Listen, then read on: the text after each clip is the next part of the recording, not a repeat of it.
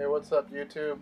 It's Big Rich here again, out here in Northern California, Silicon Valley, not too far from where they filmed Bigfoot.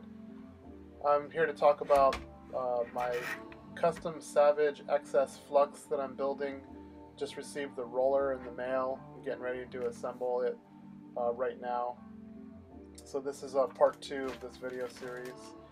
And so in the box came instruction manual, of course the roller, and we got a transmission right here, and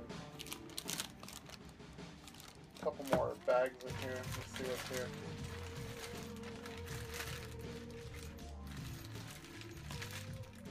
It looks like these are parts for holding the ESC and waterproof receiver box. And this is the other side. It's kind of like the battery tray, but it actually just covers up the motor and servo.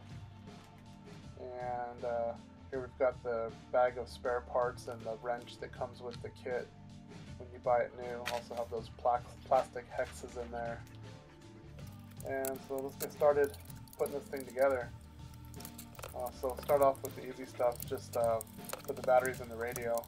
I'm eager to see what this thing looks like. Looking good. And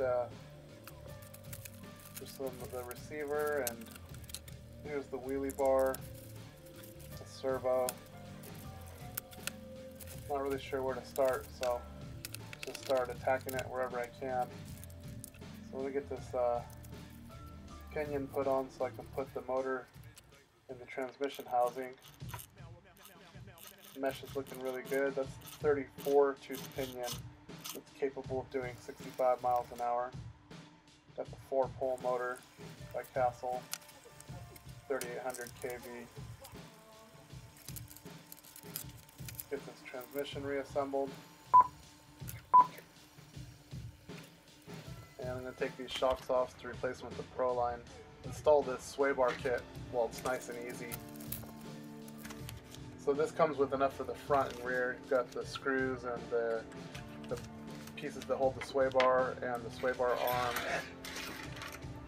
And of course a couple sway bars for the front and rear. So I've got to assemble all these little pieces. And once I get all 4 of these together, then I can start putting them onto the arms, to the lower arms of the truck.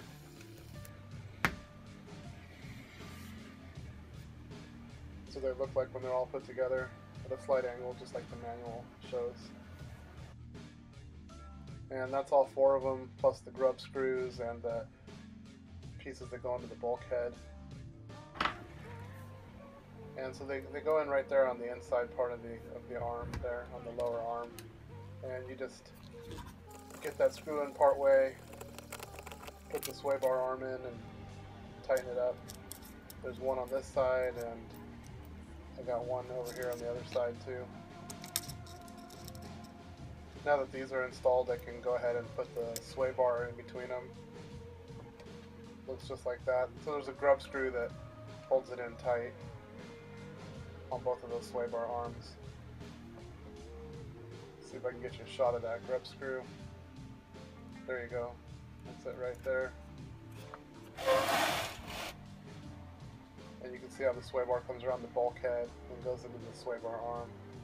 And there's the other side there.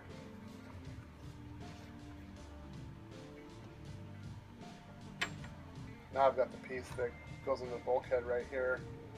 It's got 2 grub screws in it too. I'll freeze the video so you can see up there at the top. And so there, I've installed it. It's hard to get a good shot of it. Now I'm going to continue to install the sway bar kit on the rear and get those Proline shocks mounted up. RC Nightmare has a nice video on how to install those Proline shocks onto the Savage XS Flux, so I won't show you too much about that.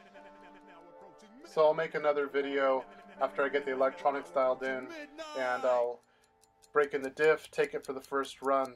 This is Big Rich in Northern California. See ya, YouTube.